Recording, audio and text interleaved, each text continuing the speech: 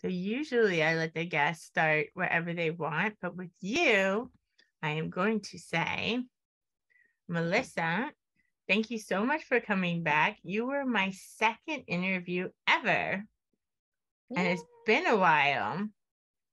It's been a while. Yeah, and I definitely want to talk about what you're doing now with open house right up front because I think it's so important and I love open house so much. And you were actually the first person to ever show my artwork. Thank you very much. Oh, yeah. I want to Oh thank you for that. my gosh, Vanessa, I remember. And that was such an, you're not the first person that I've had that experience with open house, where it's been an individual who's like, I don't make art. I can't say that I make art, or what people had told them, and like just getting the opportunity in a safe space to show and be like, oh, everybody makes art. Like, no matter who you are, you're doing something creative. And then you went on to be such a cut up collage master. Yeah, and you actually Love helped it. with that too, because when we were roommates in 2013, I was going through a stressful moment and you just like put creative materials in my hands and you were like, make art. And I've been making art ever since. So thank you for that Oh, that too. gives me chills. That makes me feel so happy because I feel like as I'm kind of shifting gears in my career path, that's like the root of being an art therapist is who I am and who we are. You know what I mean? It's not the clinician and the title and the license. It's like, I was like, you need to get out of this cerebralness and you need to make something. Because I remember what you were doing in your free time was writing a lot and reading a lot. So even your free time was like good, but it was so dense and Yeah, like too everything cerebral. was so heavy. Yeah, yeah. Oh, that makes me feel really happy. Well, I can jump into talking a little bit about open house. So, for those who don't know, it's a community arts initiative that I started like 12 years ago now. It's 2010. And it was just supposed to be an opportunity for artists, emerging artists, musicians, poets, dancers, you name it, to show their work to a community where it felt like you had an opportunity, like in New York, especially the gatekeepers of galleries and shows. And it's so hard to find a space. But it was also really special time where we lived and when we lived here, where there was a lot of creatives that were just like, we're all in this random, like, not Bushwick, not Williamsburg, not Chelsea, just like random Sunset Park, South Slope, Brooklyn. And so it was really just about an exhibition space, like just an alternative space. Like we all have places we live, who's willing to open up their place so we can share in that kind of like salon style. And I feel like a lot of the work you do is kind of variations of that old school kind of salon style. Yeah. And so I think maybe like about 5 years in, when I started getting more into my art therapy work, open house branched out a little bit into classes. I started working with Christina Danello, and she was the assistant director. And we did art and movement. I mean, there was a lot of music involved in open house. Every open house show had musical artists as well. And that was a big part of it too, it being interdisciplinary, it being for everyone, and it being for anyone who wants to like show up, show their stuff, and share in space, even the guests having opportunities to interact.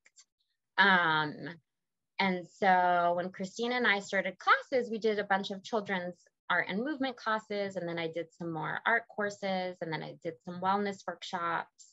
I collaborated with New York Creative Arts Therapists and did the Real Art Therapists of New York coloring book and did some pop-up coloring bars through open house.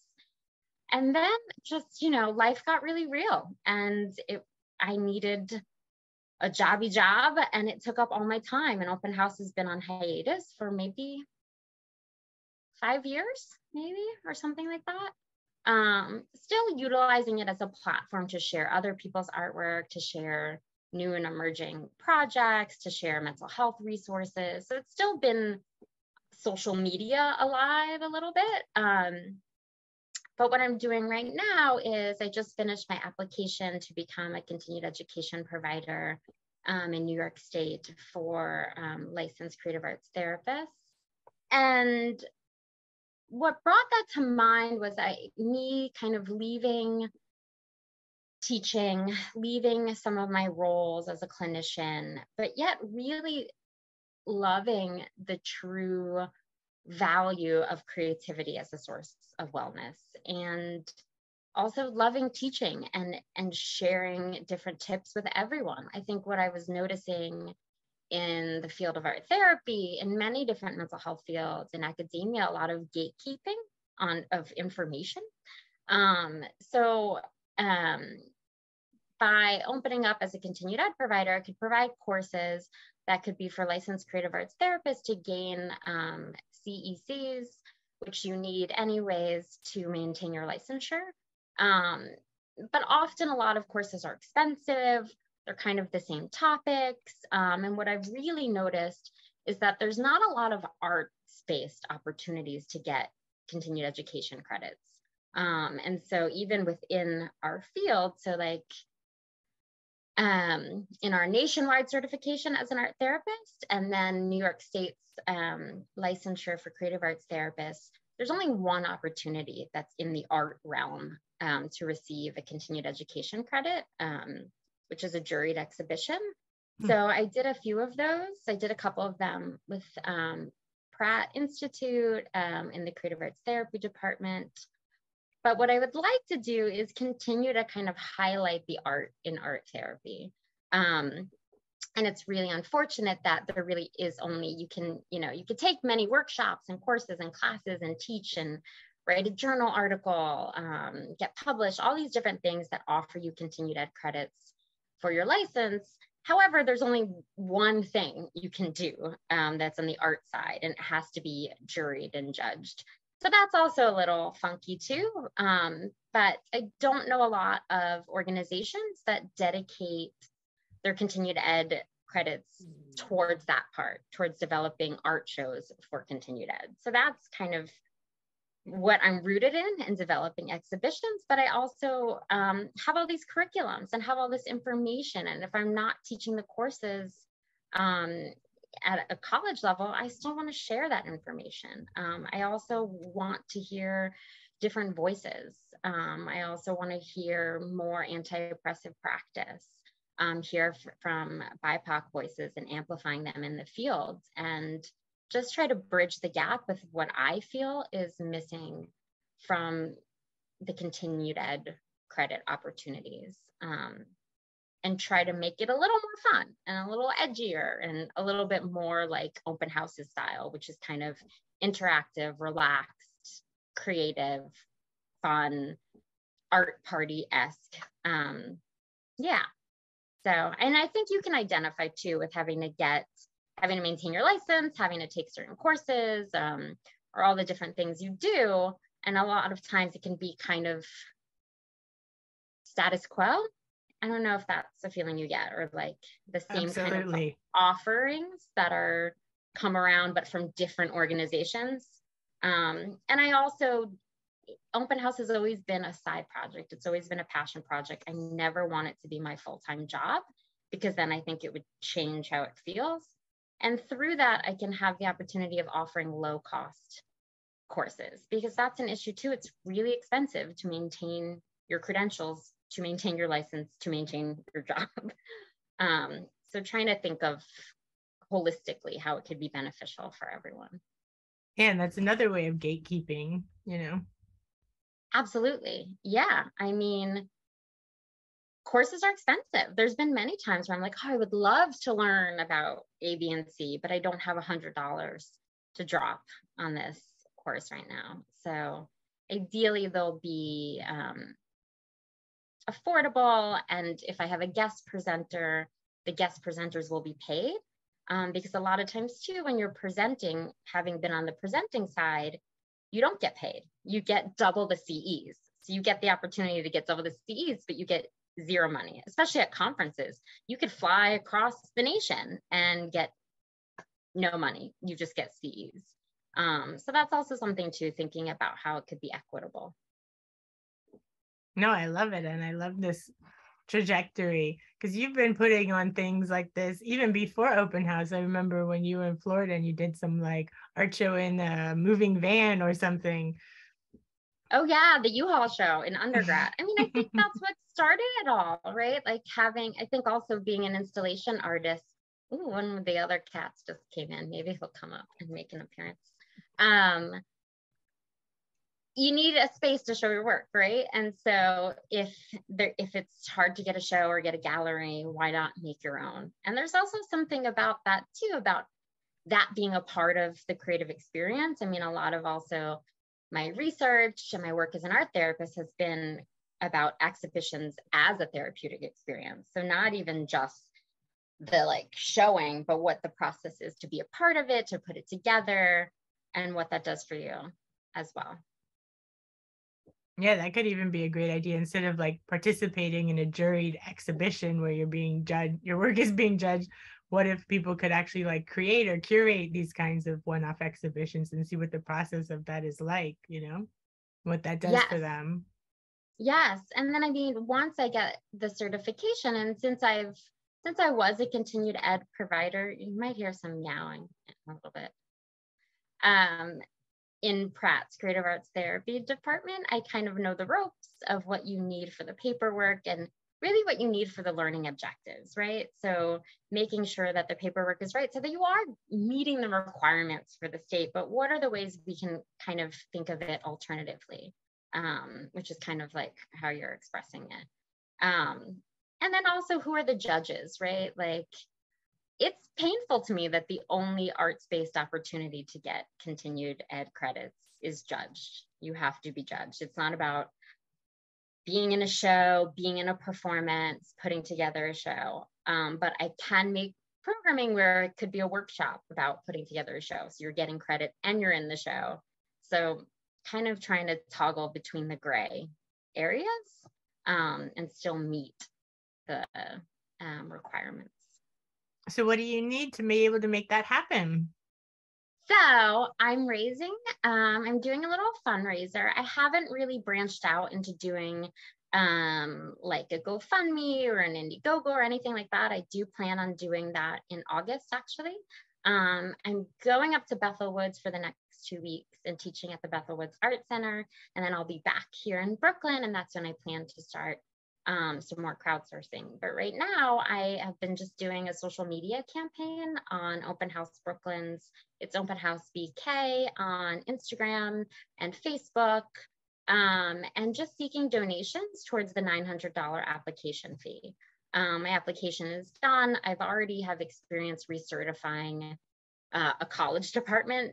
So I know that my application, everything looks right. I'm a credentialed art therapist, so I can apply to be a provider, but basically there's this $900 fee. And New York State's a little bit different than other states in that it's a little bit of a racket, in that some states already across the board have different organizations that they deem appropriate to be able to give continued education credits. But with New York State, you have to apply. And so each organization has to apply specifically to be a provider for creative arts therapists and pay the $900 non-refundable fee.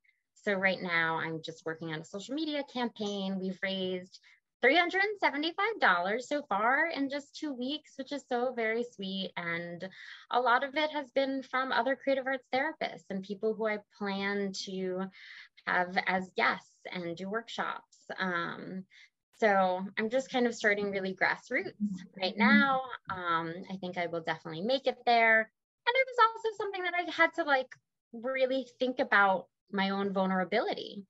What does it mean to say, I have this background, I have the experience, I've done programming for over a decade, but I don't have the $900. And what does it mean to share that and share and open up to crowdsourcing? So that was something that I reconciled with for a while. Like, what does that make me look like? Does that make me not look credible? But I think I'm feeling in this world and climate today that I'm seeing more transparency, and we need this transparency. We need to know how much things cost, how much people get paid. We need to see salaries. We need to like be able to work in a more equitable space. So I just was like, fuck it.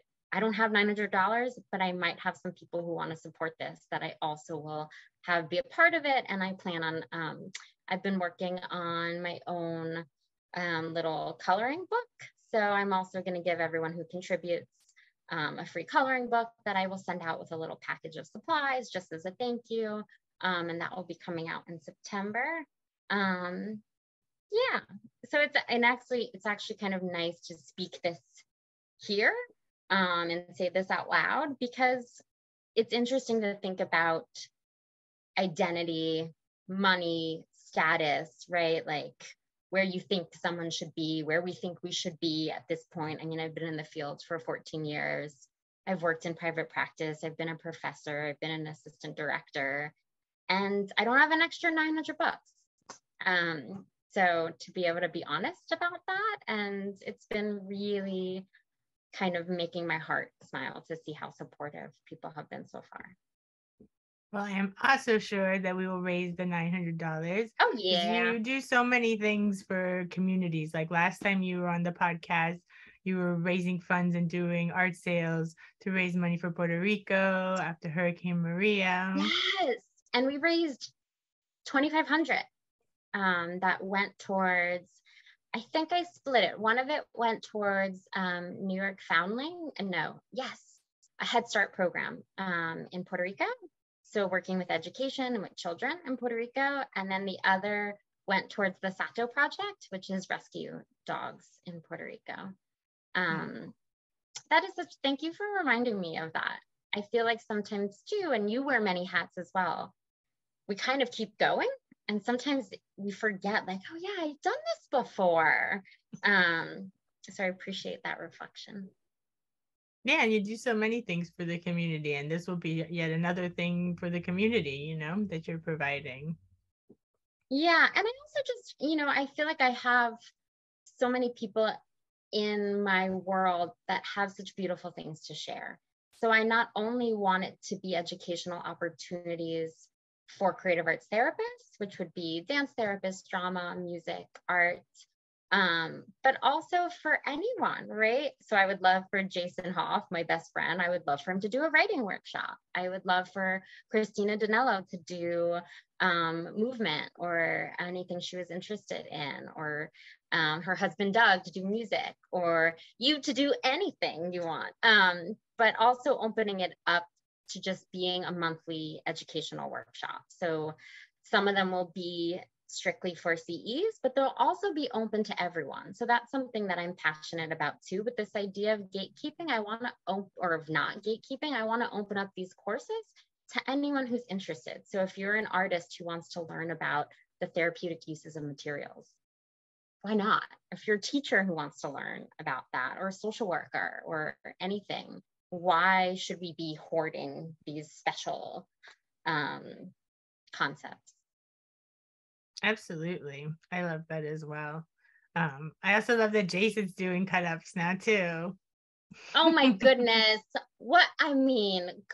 Cut-ups have taken over. If you started a cult, it would be a cut-up cult. I think I have. I think you have. As I said that, I was like, I think it already happened. Yeah, Jason could have a chapter of the cult. Totally. His new book looks great. And you did the cover art for his first book, or his second book. Love Case was his first book. Ben's book was his second book. Great. So beautiful. I'm just going to plug my best friend right now because it's so beautiful. Yeah, I just got it too, actually. So nice. It's also cool because he's writing it through the year of the pandemic. And I think as I'm reading some of these things now, I'm thinking about, Jason, we love you. That will make him happy. Harsh Cravings by Jason Hoff. I am. I feel like what's cool as I've been piecing through it, and he'll know I started from the back, and he's like, you're crazy. And I'm like, I am crazy. I always start backwards.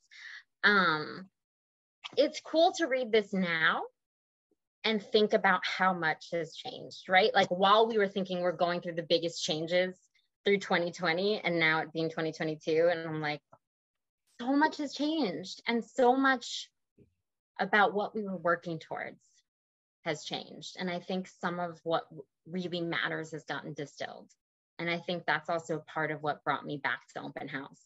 Like got just so burnt out during the pandemic and just thinking, what do I even still like anymore? To be honest, like what still brings me a sense of joy or a sense of excitement? And the list got very small, you know? So I think it's interesting to read this and be like, we survived a lot. We really survived a lot. No, that's and very not even true. collectively, but individually, I feel like everyone went through so many different like growth spurts and traumas. And then on top of the collective, it's like an onion of layers. Absolutely. And yeah, no, I feel the same way, that if something doesn't make me excited or like give me that excitement, the drive feeling, then I'm just not going to do it, because yeah, life is short and we don't know how long we have, Right? and why waste your I time think doing things that you think you should do because of, yeah, like you said, like some sort of prestige or something like that. It's like, forget it, who cares? the shoulds, a case of the shoulds. I feel like the shoulds really got thrown out the window. Fuck the shoulds. Thankfully, right? Mm. Yes. That's such a favorite thing that I love working with clients too. Is like, sounds like you have a case of the shoulds. Or the like the and over the buts. Like now I'm like, everything's and. Nothing is like, but what about this? But what about that? I'm like, no. And like kind of just like, you know, leaving roles that I thought were kind of the make or break of my life. And it being like, and they were killing me. By the way, I found this. So I moved into this new apartment like a year ago. And I mentioned before we hopped on that I'm still unpacking because my previous place where you stayed with me, I was there for almost 12 years. So this was like a very big move. And I recently just found this shirt that my grandmother made me. And it is an Afghan and it's one of the last things she made before she passed. I'm going to see if I can show you the back. It's so cute. It's like, there's little ties down the back, but it's just a blanket that she cut up and put yarn sleeves on and then a shoelace and mailed it to me. And you can pull it off. Mm-hmm. And I haven't seen it in a really long time. And I just discovered it a couple of days ago when I was finally like opening up the boxes and bags that I just was like, you're going to live in the closet for a year. So it felt like the right occasion to bust it out. Yeah, but you always have great clothes and style. Thank you. I mean, I think I get it from her. I think that's been a lot of my time too during the pandemic, is like considering ancestral creativity, right? So we talk so much about ancestral trauma and what we pass down and what we breaking the cycle, but also thinking of the flip side, like deprivation and trauma and survival of our ancestors and what kept them going. And definitely sewing and making things and decorating kept my grandmother going, and making stuff out of nothing. And I think even just moving to a new apartment, just all of those aspects of her I see coming out. Yeah, how is that to decorate and create a new space for yourself after so many years of being in the other place? It took me a full year. I mean, it took me a really long time. Thankfully, I live in a very sweet space that has 2 cats that come to visit me, my landlord on the 3rd floor, my friend who lives on the 3rd floor. So that immediately made it feel like home. And I've never been a cat person, but now I'm a total cat lady. Hey. And then the other cat is under the couch. But it's been interesting because it's a lot smaller. It's a much smaller space, which I'm thankful for. It's more affordable, but really having to get creative with space. And I think also working with space while working from home. And I think that's been something that myself, others, clients, the challenges of carving out those different spaces so that you don't feel like all of my home is my workplace. So that's been something I've been thoughtful about, with what's the kitchen, what's the living room, what side of the couch is the work side of the couch. I'm not on the work side of the couch. No, that can absolutely help. That's another thing that's great about you. You have like you're wearing works of art, like you're always so creative with your dress, and then the way you decorate your house is always full of art, and then your art itself, your art installations, maybe you can talk a little bit about them. Yeah. They're like actual pieces that often people can like crawl inside and sit in. And I always love like going into your installations because it was like, you know, there'd be like a party going on around in the house that it was in. And then when you crawl inside, it's like this little, I don't know, like meditative dreamland. It felt like you were just like going inside this like little nest or bubble. It was such a nice space you create. Thank you. Oh, that really means a lot. I also feel like it's interesting now because now more than ever, I'm seeing art shift a little bit and the concepts of art. And I'm seeing art and wellness come together more. And I'm seeing more artists creating things not for super conceptual, kind of out there, untouchable art, but also art that's actually made for others to feel peace or to feel mindful. I don't know if you've been noticing that. I've just been seeing this shift in what's kind of around in the art world and the art scene. A piece of one of my installations is that. Mm-hmm. That's great. Yeah, I have, and I also like haven't done really a lot of my work in a while. But one of the last shows that I had was at La Bodega Gallery, which is now closed. It was such a beautiful community space here in South Slope, Brooklyn. I believe they still have their social media up, so you should check them out. They still have figure drawing. But it was such a community hub. And the last show I did, it was February 2020. It was right before the pandemic hit, was called Community. So what I did was, like some of my installations in the past started a framework, created a framework of a partial tree. And then I put out a whole bunch of different materials to choose from, usually a bunch of recyclables and upcycled materials. And what was a little bit different about this one is that I had a little bit of instructions. So I had instructions for just finding a way to breathe and ground, and then set an intention for your year. And not, it was supposed to be kind of coming into the new year. So not setting a resolution, but what is an intention and what's a compassionate intention for myself and others. And so the idea was that while you were adding on to the tree and weaving into the pieces that were there, you were also actively setting an intention while you were doing so. So that was one of the last installations that I did, and it ended up being this wild, funky tree form. And I held a couple workshops there for families and for adults. And it was just so cool. It was such a kind of, it was a beautiful thing to happen before the world took a wild turn of events. But before that, a lot of my work was kind of making different huts and holding environments. And I think a lot of my work became more interactive and more participatory after I went to school for art therapy. And a part of that was kind of just melding my worlds, kind of melding my identities a little bit more. I think my art had always been toggling that way, but I used to have installation that you could kind of walk around and see, but you couldn't really get in and interact with as much. And now most of my stuff is pretty interactive. Although as of lately, the past year, I've just been doing a lot of drawing. And I think that's based on conforming to my spaces. So having moved to a much smaller space and taking a while to get it set up, I moved into doing more drawing. I'm trying to see if I have one. I have like this coloring page that says radical love and acceptance. And then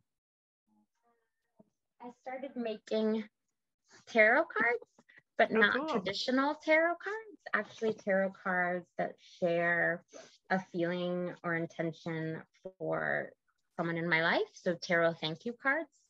I have some of them. I don't know where they are. Oh, here's one. How cute. This one just goes out to every Latino, Latinx family using Vicks to solve the world. Other little things. This was a birthday present for Jason of last year, and it's actually, so you open it up and then you pull out these little tickets. And so one says, one guilt-free ticket for up to 24 hours to while out, no expiration date. One free ticket to take a one-day vacay from your worries. There is an expiration date on that one. And then just a blank permission slip. Unfortunately, this is a birthday present from last year that I never gave him. That's just been sitting in this. Just a good reminder. And his birthday just passed again, so. Yeah, so now I can give it to him. But it really reminds me just how much space affects me, right? And like, so moving into a smaller space, moving at a time where it felt more burnt out ever, and then getting into drawing and coming into smaller, and I think needing a sense of control, where I love my like bigger free form, wild upcycled objects. I think I needed the self-soothing and I needed the sense of control. So to work on a little card is like, whoo, everything's right here. I know where it is. I can do that.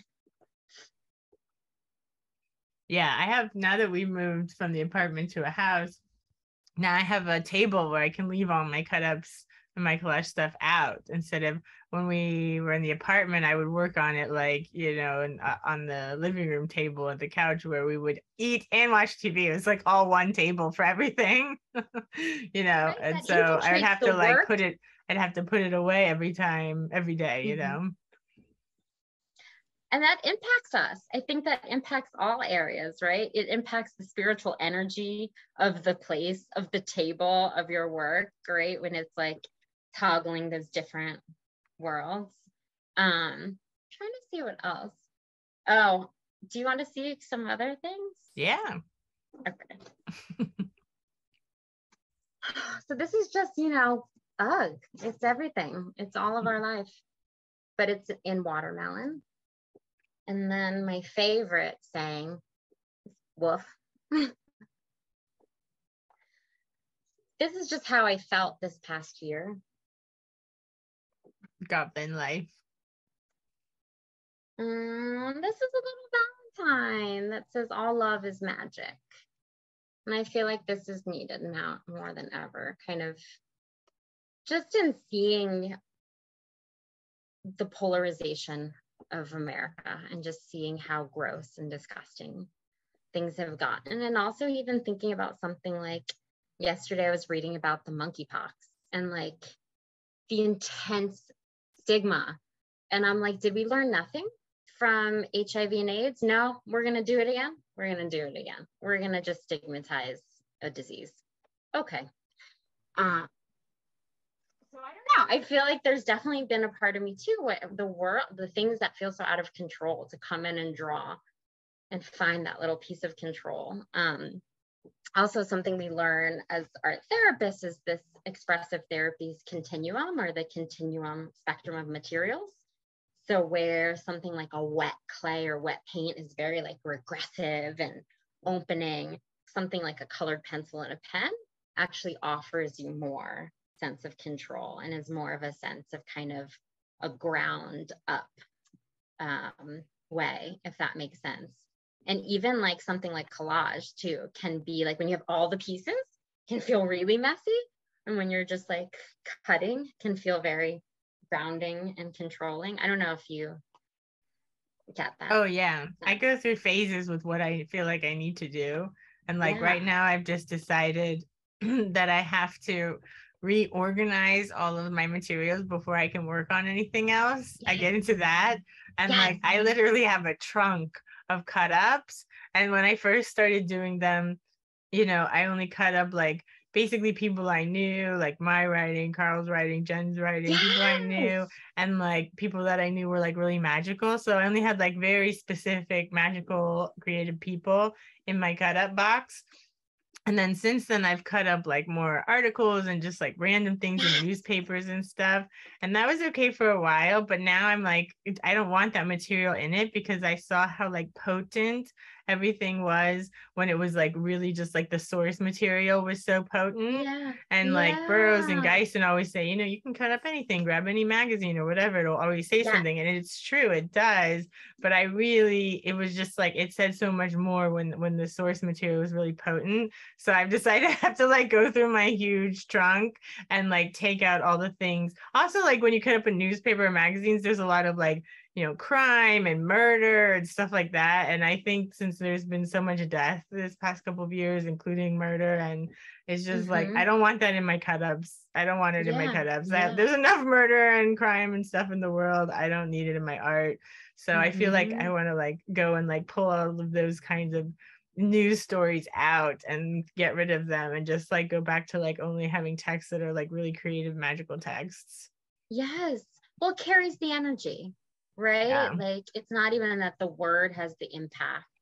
It's the energy of the story, of what brought the story, of like, and then that, right? And also thinking of cut ups of being magical and being magic, right? So it's hard to separate that energy if you cut it up from something that is that like harsh triggering material. Yeah, it's true. So that's my next thing. And then I decided I'm also gonna I have two trunks. I have one trunk full of words, and then I have one trunk full of like images and magazines. And I've decided I'm also gonna go through the magazines and like cut out pictures that I like and put them all in a box so that I have like a box of like image material ready. Because right Yeah. now when I feel like doing something, I just like grab magazines and stuff and I don't really look very carefully. I just like grab things that either fit the page or a different color scheme that I'm using or something like that. But I think instead of having to go through all these magazines, flip, flip, flip, flip, I could just like have a box of like source material. That might be fun. Yeah, and I like the idea of there not being a restriction. And like if that works for now, like if this feels good, this is It will be change. Probably as soon as I set all this up, then I'll decide to do it a different way. Yeah. But you needed that process, right? It's like you needed that process to get to that. And that also makes me think of like, again, thinking of like how materials affect us. And I taught dynamics of materials at Pratt for a couple years. So when we got to the collage section, first of all, I showed them some of your cut-ups.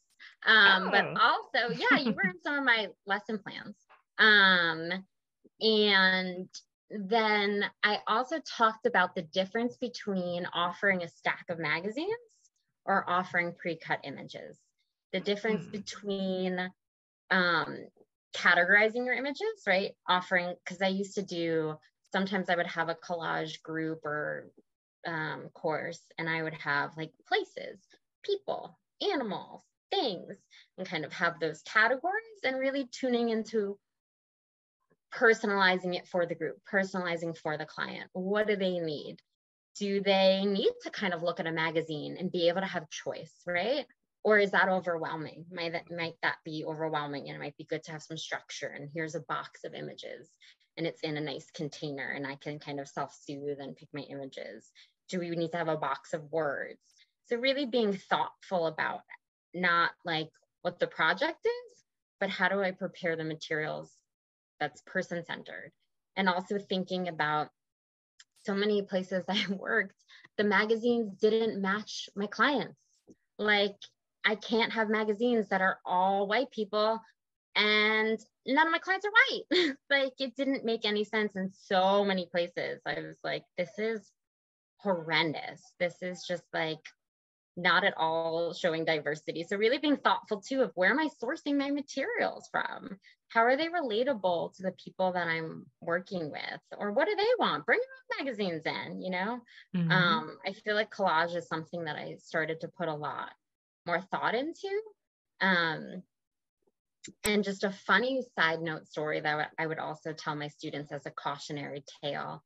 So I worked at a preschool with with children with intellectual disabilities, autism spectrum, developmental disabilities, and I was there for about a few years. But when I first started, there was tons of materials in the art closet, and I was like, oh, this is amazing. I don't have to order. This is great. And we were doing collage one day. So I just like picked the bag, didn't look. I was like, great, they're pre-cut out for preschoolers, wonderful.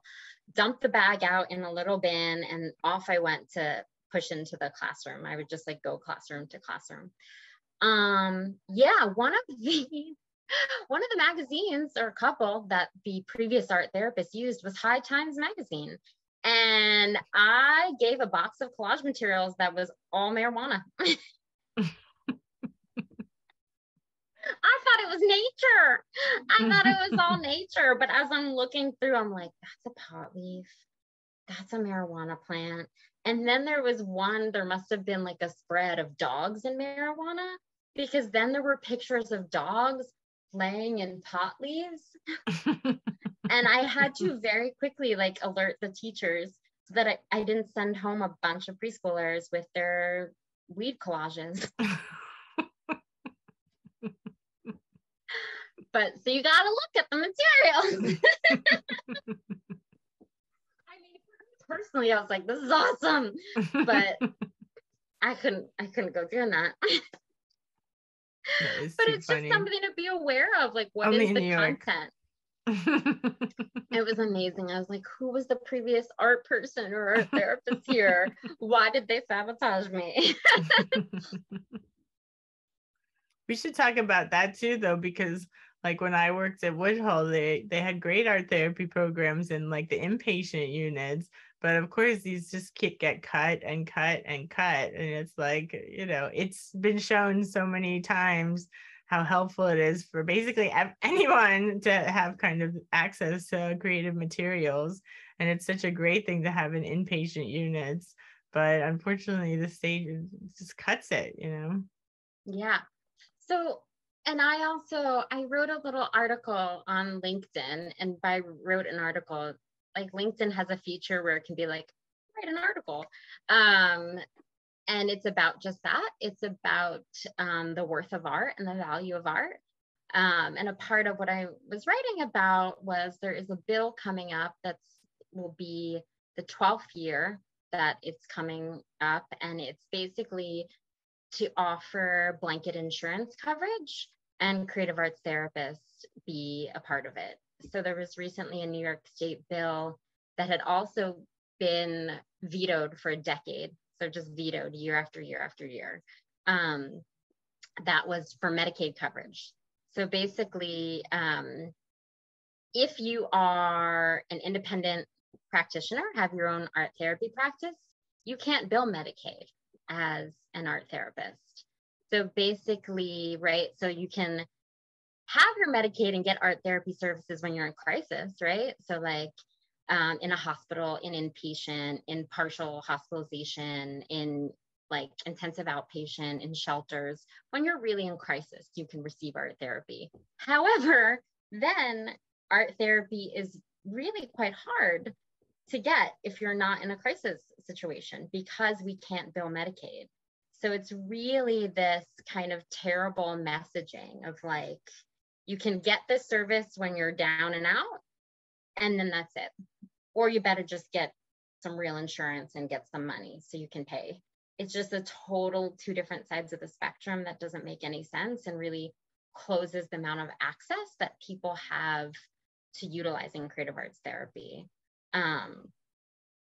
And it also makes it so that if you are someone who's in private practice and you want to survive off of it, it really changes the type of clients that you're available to see. So that was vetoed in January.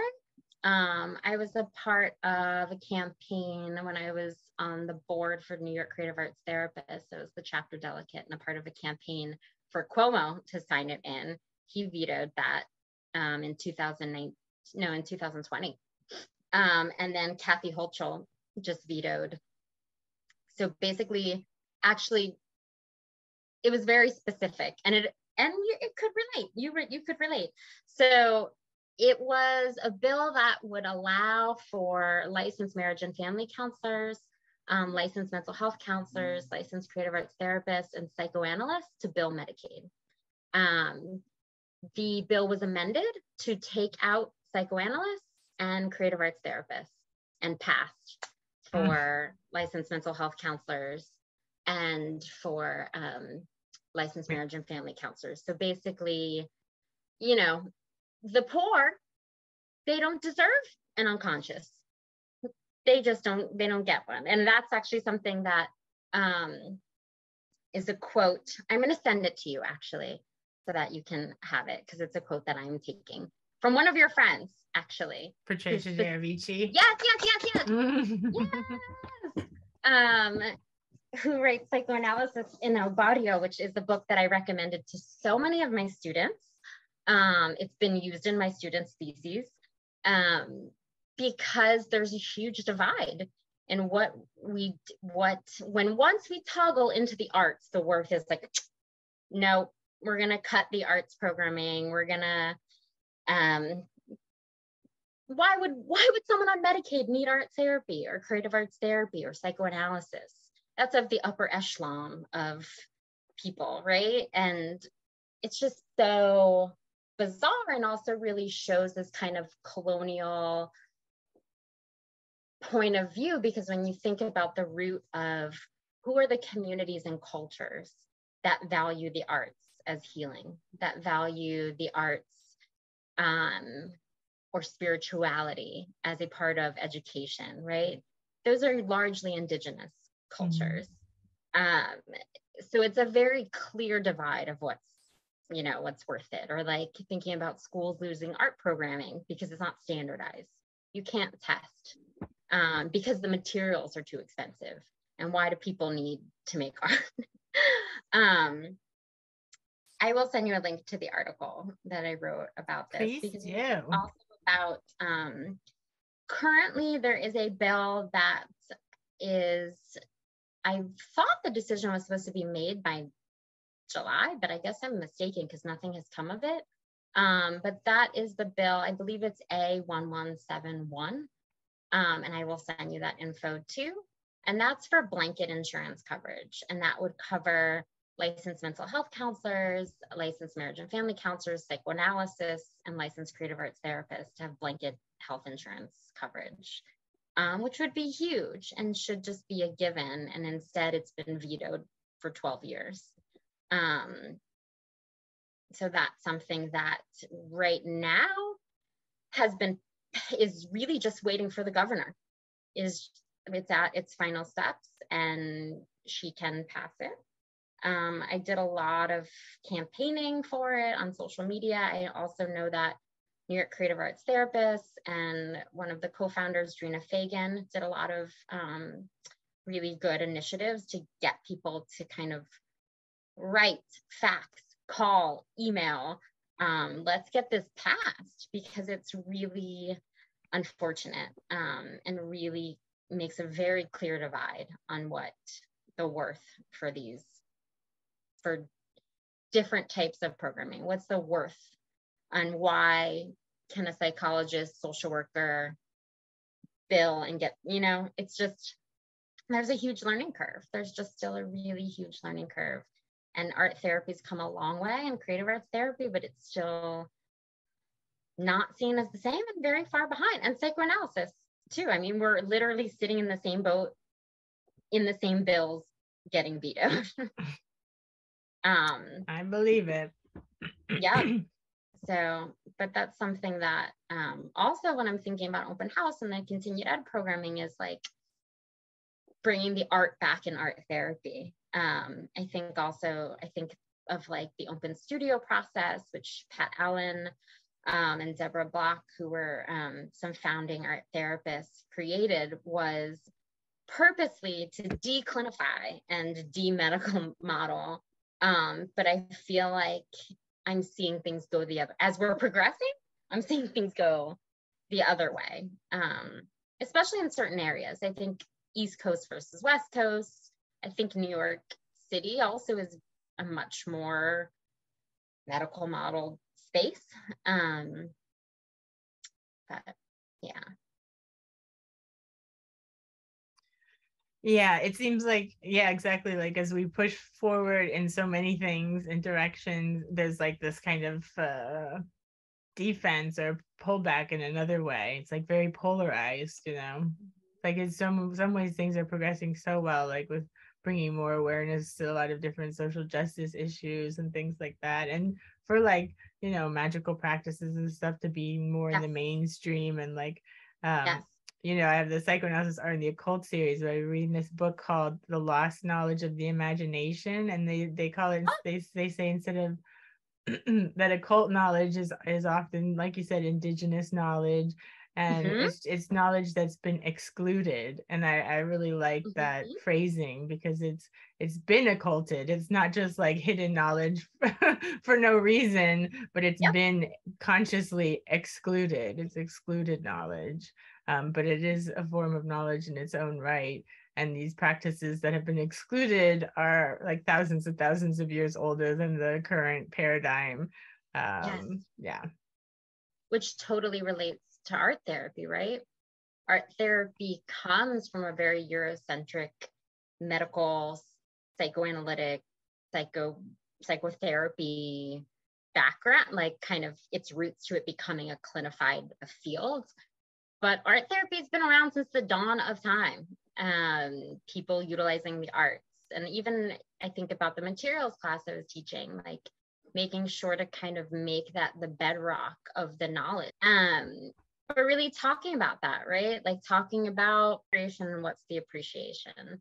And I try to kind of talk about that in the courses I was teaching, but I also want to have that as a part of my continued ed workshops, like continuing to utilize these materials. And sure, let's make mandalas, but let's educate and bring some history and context to where these things have come from, and how do we pay respect to these cultures. And I think of things like land recognition and you know, so many talks I've seen where people give land recognition, which I think is really important, but then I'm like, well, what's next though?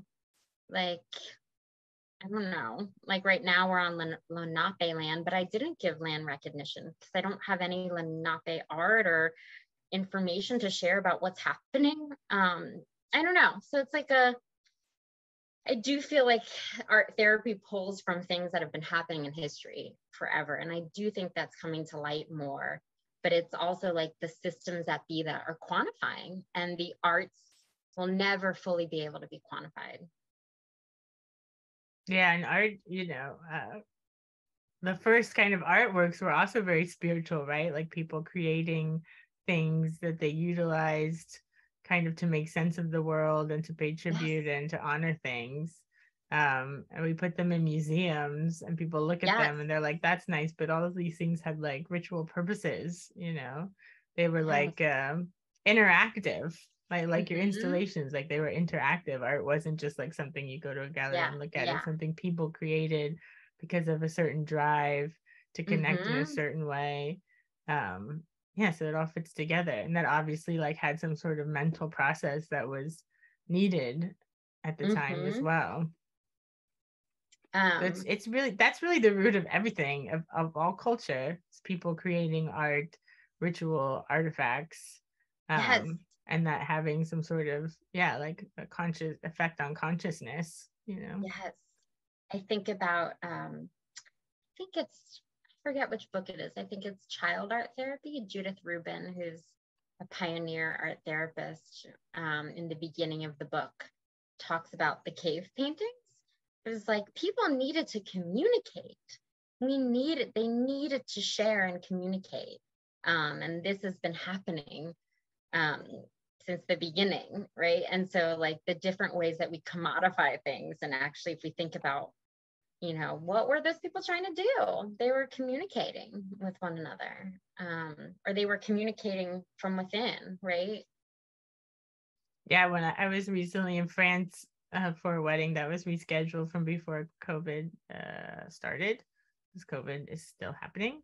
And It is. when we were there, we were in the southwest of France, and we got to go to see some caves that had, they weren't paintings, but they were more like etched into the rock.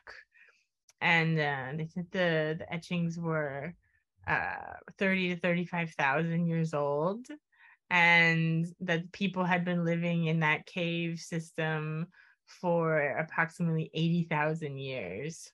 It's just mind blowing. It was amazing to see. Mm-hmm.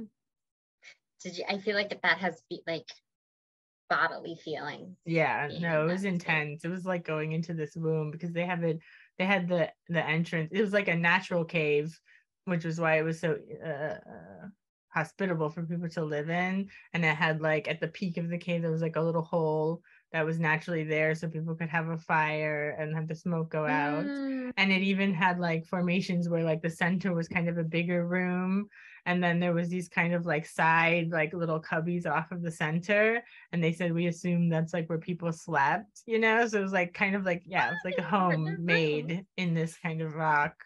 But they had closed in the original entrance to protect it from the light, you know, so that the etchings would be protected from the light and the air, and I guess animals and things. So when you went in, it was like totally dark, and then they just would turn on a flashlight to show you like each one.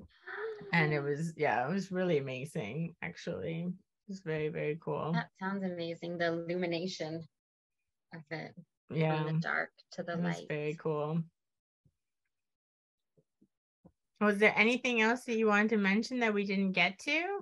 Let me think. I wrote a little piece of scrap paper around here where I wrote a bunch of stuff. But I think that we talked about it: the New York Bills, open house, the worth of art, gatekeeping.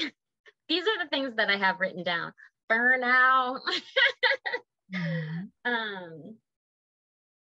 Yeah, that is, I mean, it's so funny that I feel like I mentioned gatekeeping a lot, because I feel like I've been in the field, I've been in this work for like about 14 years, and I feel like my mind has changed so much through this time. And I think the pandemic has brought a lot of that change about, and all I want to do is share my information.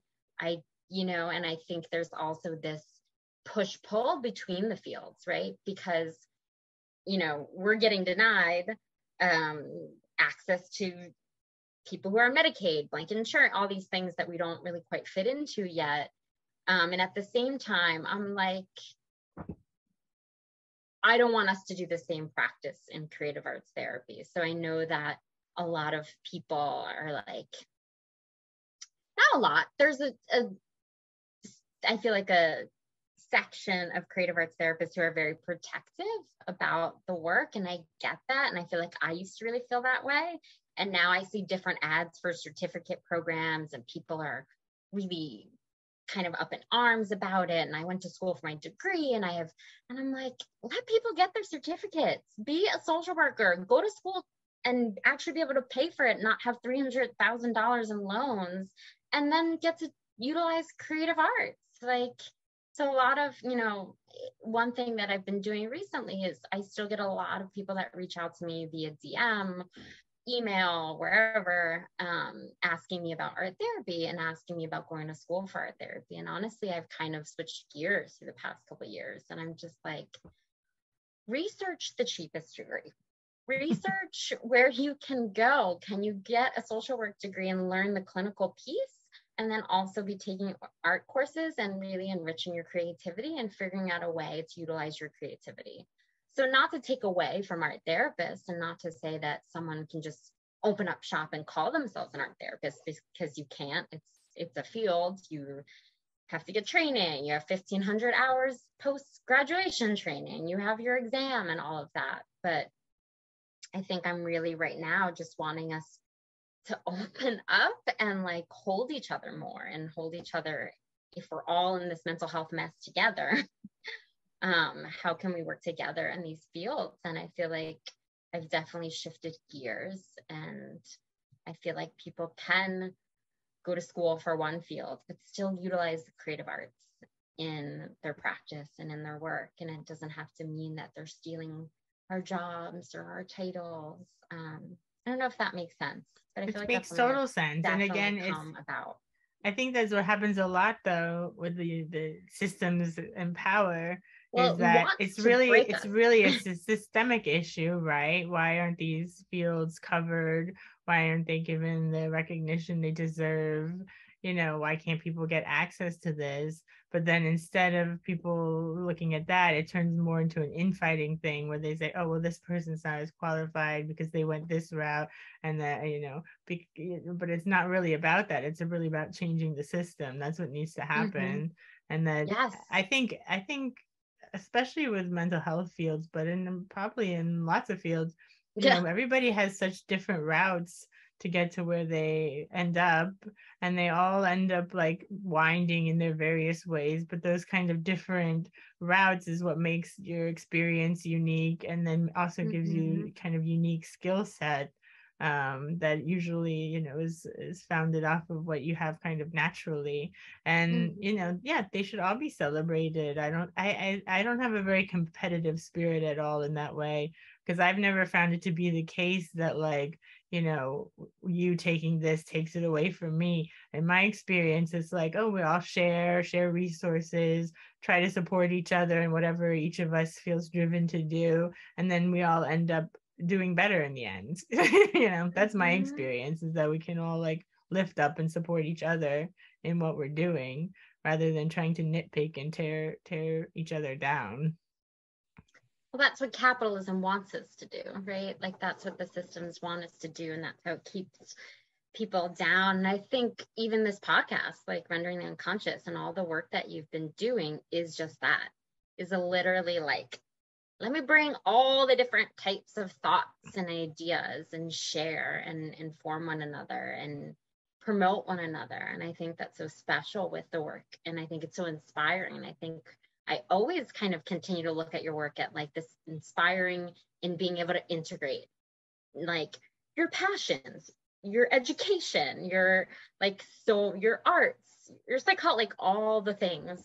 And I'm hoping for, and I think I'm seeing even some shifts in the art world that way, like seeing things like I was doing a small series with Dia Beacon, their Chelsea location, and it was an art series, and I can give you the information so you can share that, because the artist was incredible.